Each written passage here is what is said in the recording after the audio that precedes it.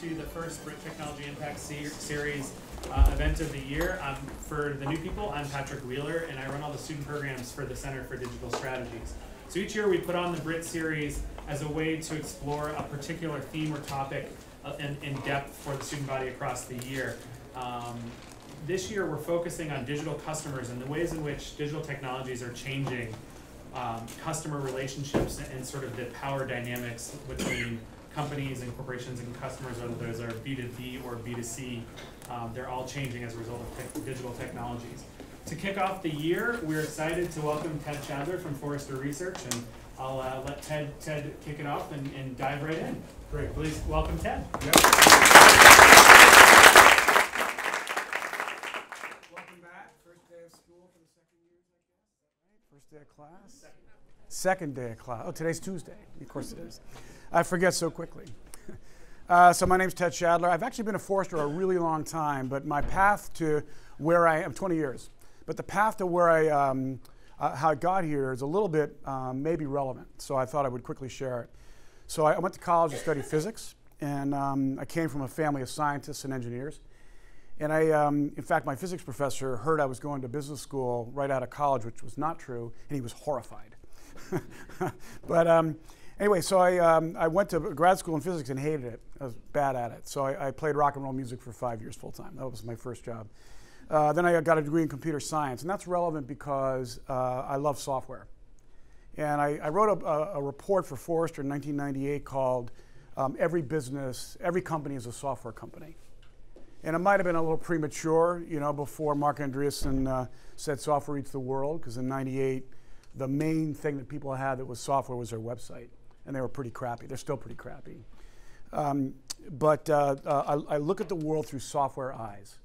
When developers get interested in something, I know the world's going to change in a fundamental way. And so that led me to go to business school at MIT Sloan. I joined Forrester. And Forrester is a great place for me because it's a place where technology and business and people kind of come together. Both consumers, understanding consumer behavior, and then helping people get stuff done. So we do a lot of advisory and not heavy consulting, but a lot of advisory work. So that's just a little bit about me. I've written a couple of books, one called Empowered and one called The Mobile Mind Shift. So writing reports is one thing, writing a book is, if a report is a quarter mile, you know, a book is a marathon. So it's a lot of freaking work. How many of you know Forrester? We'll show you. Okay, most of you do. Good. Well, I'm just going to ask you, what do you think the most powerful force affecting customers' relationships with companies today is? What empowers customers most today? Don't be shy. Service. I would agree with that. Marketers don't think so, but I think that's very true. Yes, please. Like insight into data. Insight into what customers do and maybe want to do. So intent-based analysis is out there. It's sort of lurking just over it's almost within reach. And we're not quite there, mostly because we're not asking the right questions of the right data. That's good, because I actually brought some cool stuff on that. Good. Other, yeah, please. Directions between customers. Directions between, Interactions. All right, so how customers interrelate, which can be a powerful force for good or, of course, for ill if you're delivering a bad service. Yes, please. Personalized customer experiences. Right, so what does personalized mean today?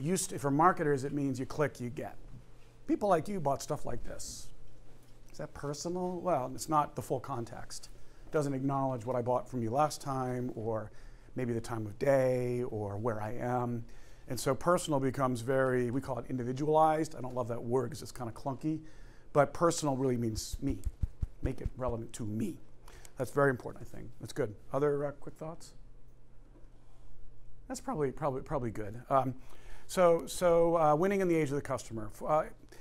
Age of the customer is kind of Forrester's strategy. It's how we compete.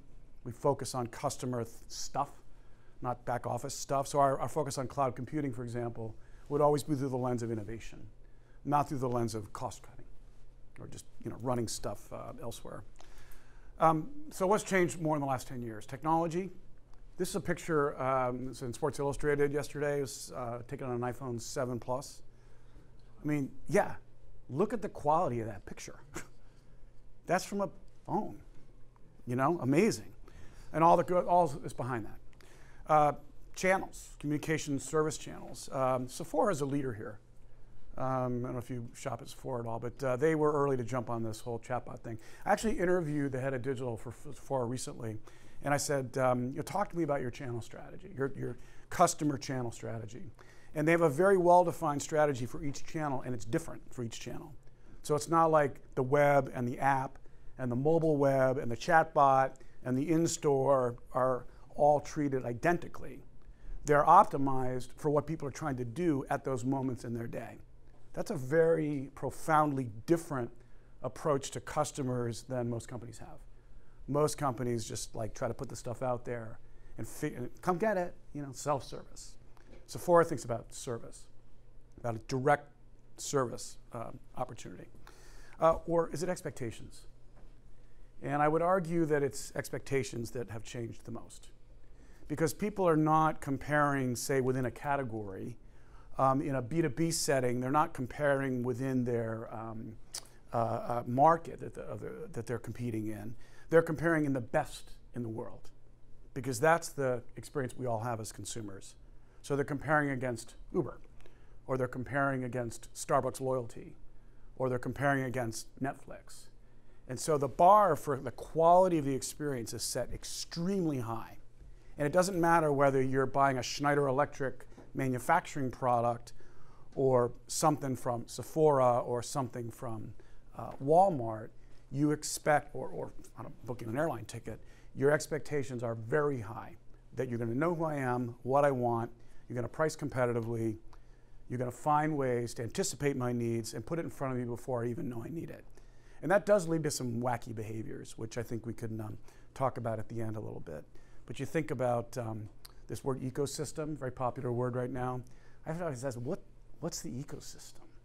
Because to me, there's somebody who wins, somebody who has control, and somebody gets a check, somebody writes a check. Very simple. Ecosystem, we all rise together? Maybe. Just quickly, companies have historically had power, the power of information. You went to the store to learn. You picked up the phone to get service. But of course, technology shifted power to consumers, business customers and consumers. In the business customer realm, most of the decision making has happened before you ever talk to somebody.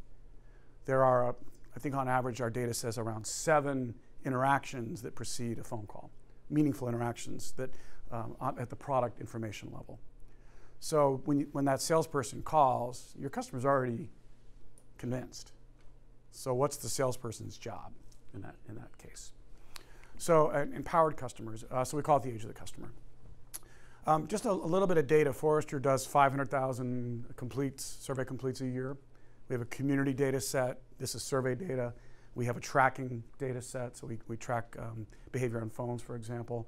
And a lot of that data tends to shatter a lot of myths. But when you look at the trend line of data, you see what's at work, the power of consumer adoption, consumer behavior change at work. So this number, these numbers keep rising. Smartphone numbers keep rising. We're on our way to 91% of online adults. In India, globally, we're on our way to, I think around 70% is our forecast globally for smartphones. And that includes poor people as well as rich people. It includes, if you go to India, for example, people been to India? Okay, great. So Flipkart is the biggest retailer in India, and they can't really do it with an app because people won't download the app. The data plans are too expensive, the networks are too scarce. So they actually attract and sell business through the web. But the web is pretty awful for shopping. Even just logging in is pretty awful. So they, on their phones, they invented something they call Flipkart Lite.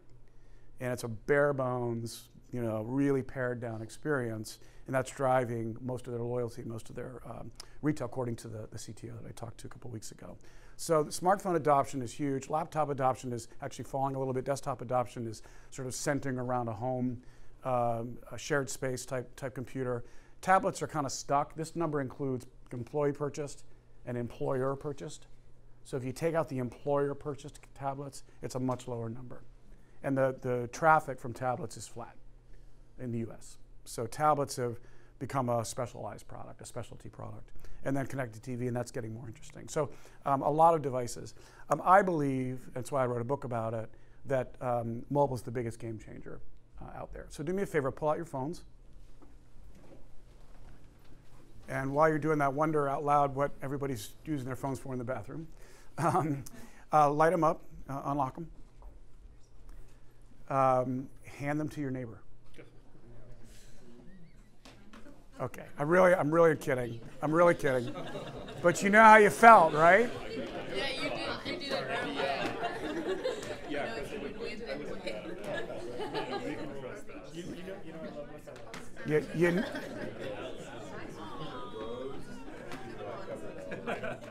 So you know how that made you feel. It was like, oh my God, that's my most personal thing. When Julie Osk and I wrote The Mobile Mind Shift, we talked a lot about this. Why are we so in love? Why are we so needy when it comes to our phones? And I think of them as a little bit of a magic wand. You know, you wave the wand and good things happen. But there's more to it than that, I think. I think the biggest impact of technology on people generally is that it makes them feel in control, makes them feel powerful, makes them feel protected. And that was true for PCs. You know, people would rush to the well, probably you guys don't remember this, but people would rush to the internet cafes to get online when they were in a foreign country because it was the only way they could get the news or get maps or something like that. And now with phones, of course, we have it in our pockets. And so when you hand it to somebody, you lose power. You're powerless.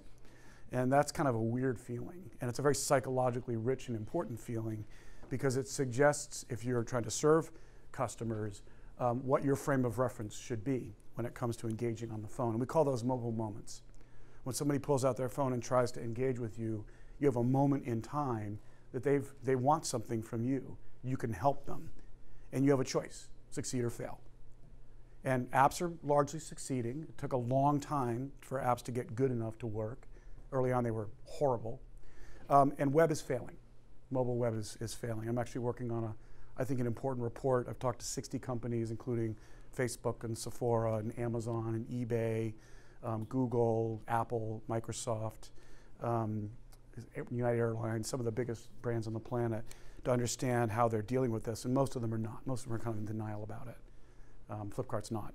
Amazon's not. eBay's not.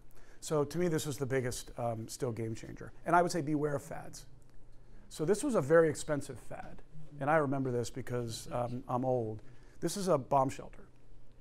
Now, in a nuclear attack, is going to your cellar with canned goods going to keep you alive? Yes, maybe, as long as you're not at ground zero, but probably better to move to Hanover, where the bombs are not going to fall. So it's a fad in the sense that the problem was real, the opportunity was real, but the investment was made based on a completely misguided belief system about what the impact of radiation would be. And so that, to me, is a fad. Also beware of niche markets. And this is where the press is very dangerous. If you're pulling from the headlines, pull with a very skeptical eye. And how many of you wear an Apple Watch? How many of you used to wear an Apple Watch? Okay, good. You guys are probably in line with my belief. This is a niche market. I mean, GoPro had a fabulous business with a natural cap on it. They could reach, pick the number, 15% of adults, 12%, 7%, but not 80%. Music players. I mean, how many people buy music? Turns out to be about 40% of the population. How many people listen to music? Almost everybody. They listen to the radio. So when you think about consumer behavior and consumer trends, be really careful to ask yourself, would my mother use this? Would my cousin use this? Would I use it tomorrow? Would the people down the street use it? Would the people at the state fair use it? Would the people in the airport use it? Would the people at the mall, if they still exist, use it? And if the answer is, I'm not sure, then really ask yourself, is it real or not? Is it a meaningful change? And so Snapchat, to me, is a really interesting example. I Snapchat with my daughter. She's very happy to talk to me that way, not through texting. She's 15, and it's cool. You know, I love it. She loves it. Is Snapchat going to make as much money as Facebook on advertising? Are they going to reach as many people and have as much dwell time without intruding on the experience of Snapchat, which is a communications experience? Mostly. It's not mostly a media consumption experience the way Facebook has become. Well, if you're valuing Snapchat, and right now it's an $8 billion valuation. I wrote a report actually you might want to send around. It's called What Happens After the Unicorn Carnage. So right, unicorns are the 1 billion. And the economy's been healthy this year in the lead up to the election. So the funding has continued and there's been some decent IPOs. But trust me, these companies are massively overvalued. Uber is massively overvalued. Netflix is overvalued. Snapchat is probably massively overvalued, certainly overvalued. So when you're asking yourself, is this real? Ask, is everybody going to use it or not? And if they are going to use it, what are they going to do with it? And can I inject my service into that? So let's use chatbots as an example. Is Sephora going to make a lot of money with chatbots? Well, what's the model for chatbot? What questions might somebody ask of a chatbot, of Siri, of Cortana, whatever? They're going to ask like 3 questions. Where's the store?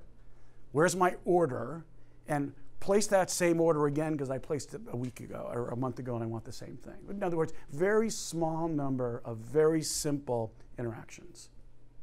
So is it going to replace the website or the phone? No. Is it going to be an interesting channel when you're on the go? Yes, for a small number of activities. So be careful be careful to ask how many people and how often. So that's the thing I want to leave you with. Also, what are the customer's goals and what are your goals as a business? And make sure there's good intersection between those in order to take advantage of that technology. Now, I'm a bit of a skeptic at Forrester, but here's the data on wearables. Last year, 21% of companies we interviewed for or surveyed, for almost 5,000, said they used wearables, and now it's 14%. So wearables include Fitbits and watches and crap like that.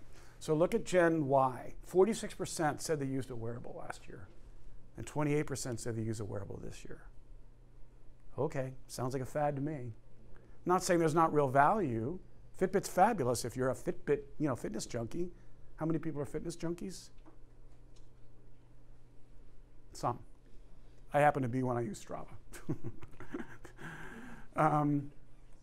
So the other thing about technology, and I believe the biggest impact of technology, and I don't know if this will be a theme you'll hear over and over and over again, but the biggest impact of technology on companies is, in fact, direct to customer service.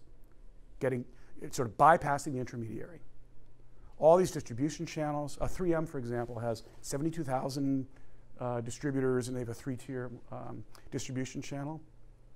It's consolidating. They anticipate that it will be cut in half in the next, I think they said 8 years. So in other words, the number of distributors and the rise of their direct-to-customer channel they expect to grow. And the company they're most worried about is Amazon, because Amazon for Business is growing very quickly. And they're selling products the same way they sell products to consumers, except they're selling to business customers. And so if you're 3M, your entire channel strategy, your entire marketing strategy, your entire technology infrastructure, your entire product line is going to change. So HBO was early to see this. They did not build the network. In fact, MLB built the network, Major League Baseball. But HBO is using MLB's network to go direct to consumer. So they saw, well, the cable guys have broadband, we'll use that.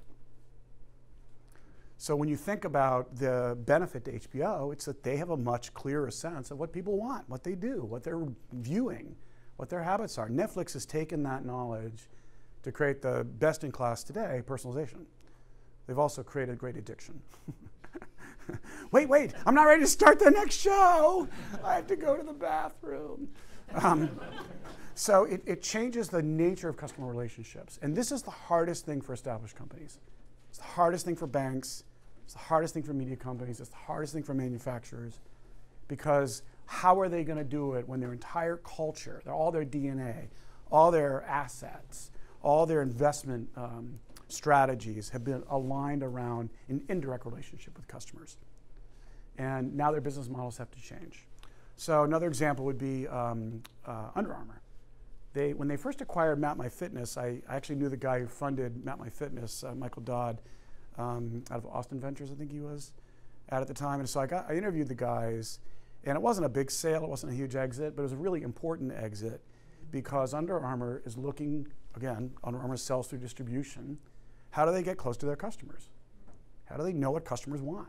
And Nike had made a bunch of things there, but not terribly successfully. Nike's direct to customer service business is tiny. Under Armour is getting pretty big because it has leveraged these digital assets.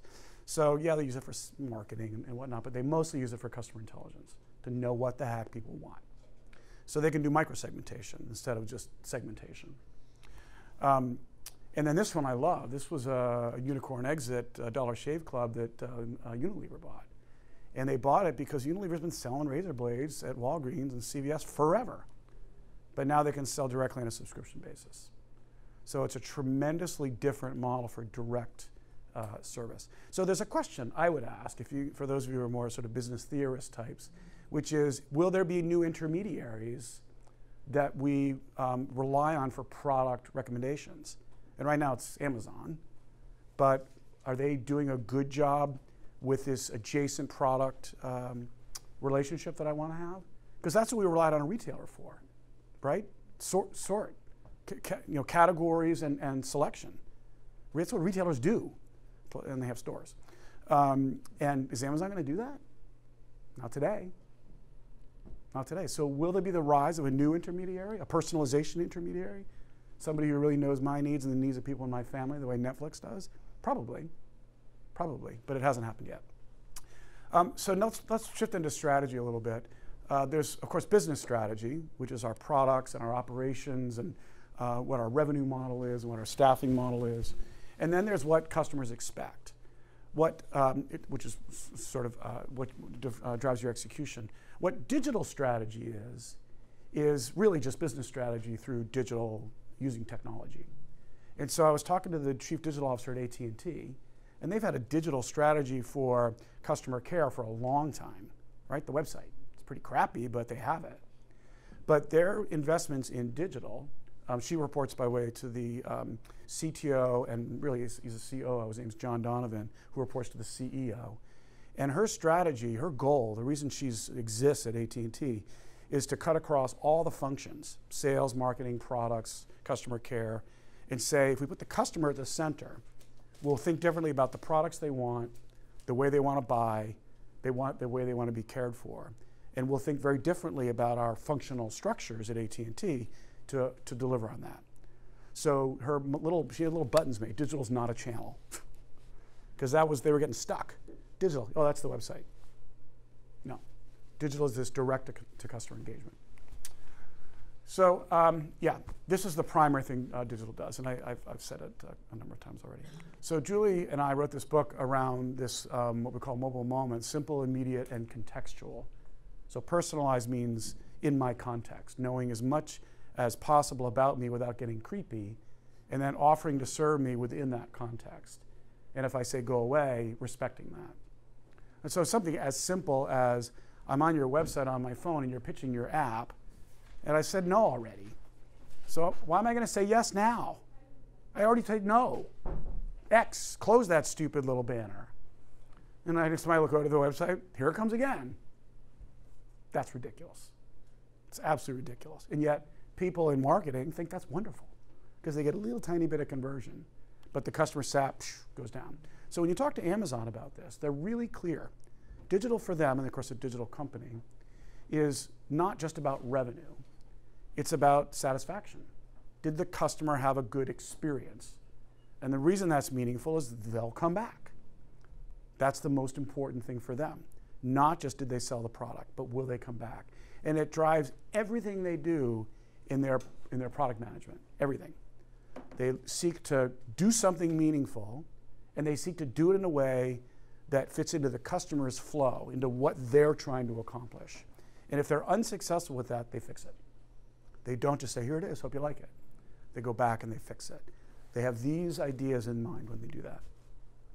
So yeah, you don't have much time. You would spend minutes on the website. You'd spend seconds or even milliseconds. I was talking to the Washington Post yesterday, and they have built a web technology called Progressive Web Apps, and it's basically snap loading of a website on the phone. So instead of waiting 3 seconds, which is the average for them before, because the ads load and stuff like that, it's 1 second for the first page, and 200 milliseconds for the second, third, and fourth pages. So okay, that's cool. What does it drive? It drives 6x more time on Post.com. 6x improvement in engagement, because you cut from 3 seconds down to a second and then 100 milliseconds. So when you think about technology investments, don't think about we'll build it and hope it works. Think about what the impact is on customers and force a decision process that goes, if it's not working, we need to fix it. This is what being customer-led means. And most companies can't get this into their heads. You ask, who's responsible for customers? Oh, customer service or sales or the CEO. Not true. Product, marketing, sales, operations. So there are two parts to make this happen. One is to focus on the digital customer experience, and the other is to focus on the digital operations. So let's use banking as an example. Anybody from the banking industry? A couple of you. Okay, so I talked to NAB, National Australia Bank, a couple days ago, or a couple weeks ago, and what's his name? Not Tim. Nick Walters. He has 400 people, direct reports, and another 150 dotted line. He's the chief digital officer, basically. And he's built an online banking product, which everybody has, which is an online website and a native app. And they had to build these APIs, 300 APIs, business APIs they call them, in order to do it. So you can start a transaction over here on your phone and finish it over here on the PC. That's cheap. The spend on that is like $100 million. That's inexpensive in the scale of NAB's budget. The big spend, where Morgan Stanley is spending, for example, is $2 billion. Because the real spend is in the operational excellence. It's in those systems of record, those banking systems, those transaction systems, those customer care systems. Because if you don't fix those, you're stuck. You can only go like, well, here's what we have, hope you like it, in a different screen size. How about new products, new capabilities? If you're a bank, what are you most worried about? You're worried about being disintermediated and having sort of whittling away in your retail business. So what do you need to do? You need to project your banking service out to as many touch points as possible, ones you own and ones you borrow or ones you support. So think about a retail transaction. If the bank can be there, and this is what PayPal's doing, of course, then they win because they own the transaction, they own the customer relationship. To do that, they got to change their banking engines. It's not a $10 million or $50 million investment. It's a $1 billion investment. Home Depot, $1.5 billion because they had to change their distribution warehouse scheme. Order on phone, pick up in store. Yeah, but I want it this afternoon. You don't have it in your store. Oh, well, we'll get it to the store by this afternoon. Well, how do they do that? Well, they got to build gigantic distribution centers. It's not. They started with our customers are mobile and we're behind. This was the CEO announcement.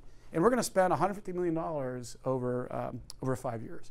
And then he came out 6 months later, this is last year, and 15 months ago, and said, it's $1.5 billion.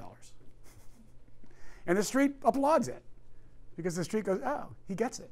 He understands his customers have needs and he's going to lose if he doesn't actually address those needs. That requires huge operational excellence. Those warehouses, the distribution center, that supply chain reaches all the way back up to the supply. Okay, now let's add a little digital operational flavor to it. What if there's risk in the supply chain? You build cars. There's risk in your supply chain. You know, parts aren't going to work, or they're going to be missing, or they're stuck on a freaking freighter in the middle of the ocean because that shipping company just went bankrupt. How do you anticipate risk in your supply chain and optimize your operations to overcome it? That's a digital initiative that relies on visibility through data to what's going on so you can go, oh crap, we are exposed here. We better find an alternative supplier, or we better stockpile, or we better do something so that we are not exposed to that level of risk. So when you think about the impact of digital, it's not just customers. It's things that affect your ability to serve customers. So it reaches all the way back into the core of these companies. That's hard. So we call it customer obsessed, and we have these 4 principles, and I'm going to zero in on just one of them, insights driven today. But customer led, that's measuring what works and what doesn't work. I call it analyze to optimize. Analyze the impact so you can optimize the experience. Fast, not perfect, that's agile. Everybody's using these multidisciplinary agile teams. The guy at NAB said, we've gotten comfortable with ambiguity. Banks historically, not comfortable with ambiguity. Very low risk taking because they operate at massive scale. But they have to be comfortable with ambiguity because it's the only way they can advance the ball. And the way they've done it is they've created a beta test, crowdsourcing beta test of employees and people that have opted in for the latest stuff. So they have, I think you told me about like 10,000 in their kind of alpha test mode who are willing to use the stuff and give feedback on it to be the guinea pigs. Banks don't do that. This one does. That's how they innovate. Massive changes in behavior, culture, team alignment, funding models. It's very challenging for our customers and for many, many companies. And then connected, so I already mentioned that around AT&T. So insights driven. I wrote a report with 2 colleagues recently called the Insights Driven Business, and I wanted to share a little bit of that with you. When you think back to this customer picture, we move up here into this age of the customer, and the amount of data back in the 60s was pretty limited. We had product catalogs, we had sales transaction data, we had financial data. In the 90s, we had a lot more transaction data. We had CRM systems, got big, not just ERP, but CRM. And we started to buy third-party data, like profile data, credit score data, stuff like that. Yeah, but in the age of the customer, we have a lot of behavioral data, a lot of intent data from social, of course, a lot of location data, a lot of environmental data, like the weather. Why does IBM buy the Weather Channel? They buy it for 2 reasons. One is that the weather affects so many industries, whether it's assessing risk in the supply chain or selling umbrellas. So it has a collateral impact on people's behavior. And the second is the Weather Channel ingests, they told me, like 1 terabyte of data a day from all these weather sensors. So they have a massive data ingestion and analysis infrastructure they built, which they can use for anything. They don't just have to use it for weather data. They can use it for social data, for example. So that's why IBM buys the Weather Channel. That's environmental data. And then, of course, sensor data. Everybody likes to talk about the Internet of Things. Who loves that term? Who wants to go work for an Internet of Things company? Praise God. Thank you. So there are many, many interesting products that are either connected products, or a lot of them are industrial, of course, like refrigerators and jet engines. And so the problem is that it's not a horizontal play. It's not like we're going to have some horizontal infrastructure tech play. It's very specialized because the kinds of data, the data architectures, the sensor architectures, the operating models, they're extremely specialized by the application area, by the industry and the function. So what John Deere does to optimize field fertilizer is different from what John Deere does, what somebody else would do to optimize irrigation. Same scenario, growing crops, very different infrastructures, very different software, very different suppliers. So IoT kind of buries all that under a label. So it's very cool, do it, but get specific. Pick your industry, pick your sector, pick your application area, and go master that, get smart about that. So the insights-driven business. So we have a lot of data that says firms aspire to be data-driven, but most of them say they're not good at doing anything with the data. And the big problem is that the data teams are like a cost center, like the customer insights team. They sit over in marketing. We can tell you everything you want to know about a customer. Just come ask us. Meanwhile, the product teams are off here looking at it on their own. So there's not a link, a closed-loop learning, which is a huge mistake. Digital companies don't do that. Digital companies build closed-loop learning systems where the data changes the operations. And so we identified a bunch of companies that do this. I'll share a couple stories with you before we stop and take questions. And define an insights-driven business that harness and apply data and analytics at every opportunity to differentiate products and customer experiences. So it's kind of a clunky label, but we did a forecast of the startup world and 40 companies, public companies, and projected their revenue out to 2020, and it's collectively $1.2 trillion. Now these 40 companies, the way we picked them is that we looked at the 200 fastest growing companies on the planet, public companies, 30% CAGR over 3 years, and then we discounted their growth on an individual basis. We looked at the 200 one by one, and we picked 40 that we think are insights driven, that we either know because we've talked to them, or we see that they're insights driven, that they use data to optimize their operations and improve their products and experiences. And so we did the forecast based on that of $1.2 trillion. That's a lot of money. A lot of these companies are big and getting bigger. So here's some examples. I didn't put Alaska Airlines up here, but I could have.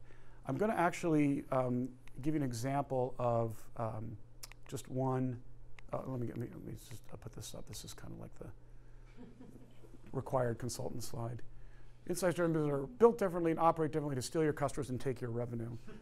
I know. Let me share a quick story, personal story. So we're working on this, Brian Hopkins and James McCormick, and Brian brings me this idea like 2 years ago, and I love data, I love software. So we start exploring it. We publish this report, and the first call we get is from a defense agency who's responsible for assessing the compliance of defense contractors for classified information. So if there's a name for it, I forget. But if you're a defense company, you have to pass, your facility has to pass this inspection, or else you don't get the contract, or you get dinged, or you pay a penalty. So these guys, they assess risk of information loss. And here we are in the cybersecurity, I can't use that word, hellhole that we're in. And they're trying to figure out how to use data and insights to help them manage risk. So it wasn't a marketing team or a product team. It was a national defense urgency that said, we need to be insights driven. It's not enough to do field inspections. And what can we pull out of the 10Ks? What can we pull out of the public data? What can we pull out of the social networks to help assess risk of that facility? Very interesting conversation. So I'm going to use Stitch Fix as an example here. You guys know Stitch Fix? Who uses Stitch Fix? Okay, a few of you. So I don't know this company that started advertising on NPR, except I've talked to their chief algorithmics officer like 3 times. His name's Eric Colson. He's ex-Netflix. A lot of these guys, by the way, hire Netflix and Amazon people to be their algorithm person. So they I don't bring the whole story here, but they're a trunk retailer, so you give them a certain amount of money and put in your size and your style and your color preferences, and they ship you a box of clothes every month, right? And if you don't like it, you send it back. And so they have stylists who do that. So it's a people business, but they're trying to scale. They're a digital company. So the way they scale is they've built a matching algorithm, a style matching algorithm, to predict, based on what you used last time and your profile, and what the stylist has selected, what you're going to like most. And so an example would be, I'm going to get a blue dress with a wide belt. Well, the algorithm might come back and say, well, actually, narrow belts seem to be working right now. And the stylist goes, you're full of crap, algorithm. We're going to do wide belts. And the algorithm says, well, why? And the stylist says, well, because didn't you just see it's Fashion Week, right? Narrow belts are out, wide belts are in. I'm making this up, of course. And the algorithm is, okay, we'll fix our model, and then we'll watch it. And if it works, we'll reinforce the prediction as being positive, and it turns out everybody returns the wide belts. We're going to come back and tell you. We're going to say, you said wide belts, but look, it's too early. People are still wanting narrow belts. So they marry algorithms and expertise. And to do that, you have to have an interface between the data and the insights, the algorithms, and the people. So they have 200 employees, like a year ago when I talked to them for this data, and they have 40 data scientists. 200 people, 40 data scientists. And they have about 40 stylists as well. So now as they're scaling their company up, they do need to scale stylists. But they can use these algorithms to optimize the product selection. That's cool. That's a customer experience. But they went further. They use the insights to also optimize inventory. So the biggest cost in retail is footage, stores, and inventory.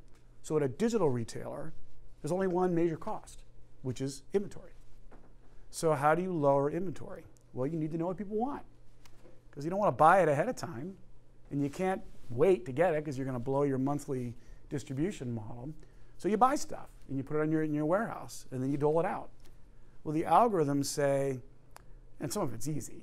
Like we have lots of people that are 6 and 8, and very few that are 4 and 12 size. So that's one thing. Color preferences, but also stylistic preferences. So they're able to optimize on the buyer side what to buy. SKUs, colors, sizes. And that's a major shift. They told us, they won't go on record for this, they told us that their inventory carrying costs, to their understanding, are about half of other online retailers. Half. Now you look at the major cost in their business is inventory, and they're running at half the cost. That's a pretty cool way to use data.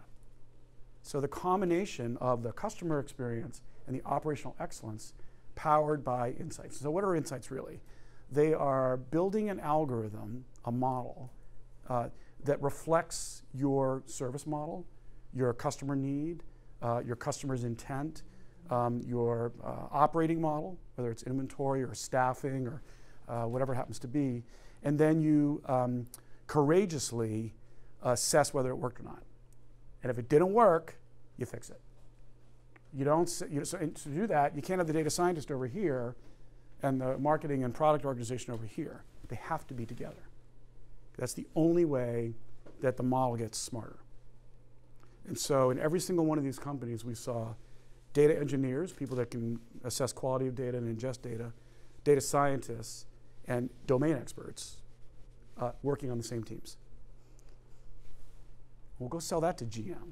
Go sell that to B of A. Go sell that to some other, big company. They're like, really? That's really what happens? It's really what happens. All right, so I think I'm done. You should be asking, how does technology truly empower customers? How do they get really, really smart? And right now, you're all smarter than the store associate or the car guy. So how does technology empower customers? How do empowered customers change strategy? How do you change your strategy to serve empowered customers? A better way to word that. Where does technology intersect business? I don't mean the business, but business. Business people need to be smart enough about technology to be able to bring in the right resources, ask the right questions, assemble the right teams, find the right suppliers, hire the right skills. Every company is a software company. Every company is an insights company. Every company is a digital company. And then, of course, how do you operate in this world? So that's what I brought. Hopefully it wasn't too annoyingly loud and pungent, and I left us too little time probably to talk. What time? You want to have a hard stop now or at 1? No, 1. At 1 o'clock. Okay, good. So thanks for listening, and ask any questions you want, and hopefully we can answer. So, no need to clap. Yes, please. So, what do you think about the newer trend of people being less receptive to startup apps and not downloading as many apps? Startup apps? Or apps. Apps in general. So, we've hit peak app. I think we know that. I didn't bring that data slide, but last year, our data, I said we have this tracking data. People, last year meaning in June, in 2016, people used 26 apps on average. Guess how many apps they used a year before that in 2015? 26 apps. Now, if people say, what about millennials? Guess how many apps millennials used? 28. 2 more. So we've hit peak app. So that doesn't mean that an app is uninteresting. I mean, apps are critically important to your best customers. So Amazon, because again, with this tracking data, 21% of online Americans, adults, use Amazon's app on a monthly basis. 40% on their phones, 40% use Amazon's website on their phones every month. The overlap is about, I think, I'm trying to remember here, it's about 10%. So 10% use both the app and the website. So this is why we really have a website crisis. The report I'm doing right now, actually, let me try this out on you. There's 2 titles we're thinking about. There are 2 reports. One report is how to fix it. That's called Reinvent the Mobile Web, or Reinvent the Web for Mobile Moments. And that builds on our Mobile Moments work. That one, I'm not ready to, 63 companies were interviewing for that. We're almost done. The first report is the problem report. Now, most people invested a lot of money on their website to make it kind of work on phones, but it's not working. So one title might be, it's time for a mobile web intervention. And another report might be a billion mobile sites sparked no joy. Any votes? First one, intervention title versus the billion sites sparked no joy. Okay, that's good. I love crowdsourcing. Thank you. So if you've got a great app, you have to find a way to get it into people's hands. Why are they going to care about it? So you have to find a way to get them to care about it. And pushing it at them is not going to do it, and discovering the App Store is not going to do it. You need to have a business of which there's an app. The app is not the business. So that's what you have to do. It doesn't mean that you walk away from apps, not by any stretch. You just make the web more app-like. So sorry, I went too long on that one. Other questions? Yes, please. I was just curious if you've seen these companies that have been successful with digitally engaging with and kind of adapting with their customers. Have they been engaging any sort of set of frameworks or documented strategies, or has it been more of, let's have a really smart strategy group, let's have some smart data scientists, and let's really get the buy-in in the C-suite? Has it been more sort of custom for each company, or have they been following any strategies? So what I'll say is that there are a set of tools that are they're universal. One of them is customer journey mapping. And so that's just basically a picture that looks like how customers engage. You enhance that tremendously when you do it in software because you can put analytics into it. You can show what was the level of engagement in that touch point. That's the dashboard thing you saw up there. And you can make it available to everybody. So journey mapping is one tool. Another tool are the agile teams. Not just agile tech teams, but agile business teams. And what you can do with an agile team is you can take a small number of people in a relatively confined part of the organization, and you jam them together without changing the reporting structure or any of that stuff, and you essentially launch it as a sort of executive-sponsored skunkworks. And so agile development is the second tool. And the third tool is insights. You bring the data so that people have to acknowledge what's going on. So I'll give you an example. I was talking to a B2B company in the tech industry, and they have just redone their website, and I'm actually going to talk to her later this afternoon. And she said, we did an audit of the information on our website globally of what people use, and it turns out people have never used 2/3 of the content. Now, if you own that content, you think it's important, but customers don't use 2/3 of it. So what do? You courageously remove 2/3 of the content. That's what you do. Having the data makes that possible. None of that happens without the CEO. None. It's like throwing a rock against the wall. So if you're at a company where the CEO doesn't get it, find a different company. There's no other way to do it. So those three tools are very common, and then leadership. So, yes, please. I have a question regarding how this relates to small businesses. So I work for an e-commerce client under 25 million, and we really struggled with leveraging data to inform that customer experience. And in the process, it really strikes me that, at least I felt like this for small businesses, that you're never going to be competitive on that edge. You're just catching up. And so I'm curious what your thoughts are on that. So I agree with that concern. In this insights-driven business research, we've talked to lots of startups. So Earnest is a student loan originator, for example. And they, instead of just pricing loans based on credit score, they price based on all the information you share with them. So you share your credit cards, you share your transcript, you share your address, of course, and normal stuff. And they price the loans. There's a loan officer that actually authorizes the loan, but the algorithm puts a price out there based on a much more nuanced understanding of people's true risk. And so that's an example of a company that the more data they have on that, the more informed and the more accurate their pricing is going to be. So they have a very strong belief that they have to go get very big very quickly because they can't create a differentiated insight into pricing without that. So I think we see these massive returns to scale in these areas that are well-defined. And so I think the age of the mom and pop retailer will exist in niche categories, but in big categories, I think they will be eroded over time. So, yes, please. Do you have any good examples of cities or the government sector in that sense they're trying to have an insight-driven approach to providing better services or utilities to citizens? So that's a really good example. I don't have a lot. So I know a little bit about the U.S., a little bit about Holland, mostly about Netherlands. In both of those countries, the focus on citizen care, citizen service, has elevated digital to a strategy realm. So in the U.S., we actually just launched what we call our Customer Experience Index, which is a measure of satisfaction, and we just launched it for government, for agencies. So we have like 40 or 50 agencies in the U.S. government where we can assess how good their customer service is, basically. And we're doing an event, I think this week, in Washington, and it's sold out in like days.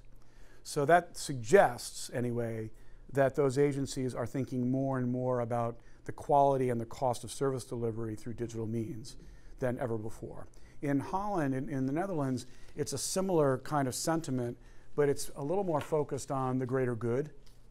So they're trying to create a service model that also improves kind of the quality of living, not just the quality of service. And so in both those cases, they need data, and they need the ability to act on the data. So this brings us back to the leadership question. But they are absolutely doing it, absolutely. So maybe, well, one or two more questions, I guess, a few minutes. Yes, please. Hi, so interesting that you mentioned Flipkart. When you're talking about emerging technologies and emerging markets, so consumers taking on a new technological behavior, how do you think differently about channel strategy than you would in the US, where people are less distrustful of e-commerce, for example? So I don't know that I'm the best person to answer that question, Forrester. We actually have a big team in Beijing, and another big team in, well, they're all over India, but in India. But what certainly talking to companies like Flipkart tells you is that the distribution models in those countries are very fragmented. Tremendous amount of mom and pop distribution, storefronts. And so there's a multi-tiered, often government-sponsored and controlled distribution channel, like China has that in spades. And now you have these direct-to-consumer businesses, like Flipkart, like, what's the big one in China? And so what they're doing is essentially shaking up the distribution model. And so they're instead of having a 3 or 4-tier distribution model, it's just a 1-tier model. So manufacturer ships to distributor, Flipkart, and we're not just talking about consumables and high-tech products. We're talking about cars. So it's not a small shift. It's very disruptive. I think there's going to be probably social unrest type fomented, behaviors that are legitimate in the sense of disruption in those markets, but consumers are voting in those markets with their phones. So it is absolutely happening. That's why Zuckerberg wants to put, broadband everywhere. He wants to empower all those people to use his Facebook. Who uses Facebook every day? Who uses it for messaging? Who uses it for news? Who uses it for, I guess you use Instagram, photo stuff? Who uses it for the ads? Who thinks we're hitting peak ad on Facebook? Yeah, I think we're about a year out for that having a big impact on their revenues. Because the advertisers are smart about CPMs, about conversion. And as soon as they see the conversion crap, they go, why am I paying for this? You want to charge me a nickel, and I think it's worth 2 cents. So I think Facebook's little meteoric mobile ad revenue rise is about to, my belief is, that at least in some categories and some markets will start to flatten out. Anyway, that was a side. One more question, quick question. Yes, please. I'm wondering if you saw any high-level commonalities aside from working on the same team amongst the companies that were able to mesh insights into that product team. Okay, so specifically with insights, Data. Data and insights. So there's sort of 3 things that go into it, and they're not all of a kind. So the first is the data. And so the hardest thing, say, in a bank is to get the data. across product lines. So the reason we have these chief data officers is to go get the data. So that's one thing that they have to do, and it's a psychology thing, because data was power, information was power. And why I own credit and you're retail banking, why would I share my credit data with you? So data is the first one. The second is skills, of course, and there's not enough skills, not enough labor, because who wants to go work for a bank? So skills. And then the last is infrastructure, is technology infrastructure. And the costs here are not outrageous, because most people are running these things on Amazon using open source software. So the Washington Post runs its entire personalization engine on Amazon, cheap software. It's a small team. But you still have to invest in the technology. So those three things together are critical. Yeah, good. Sorry, that was the last question. That's So great. thank you. Thanks very much.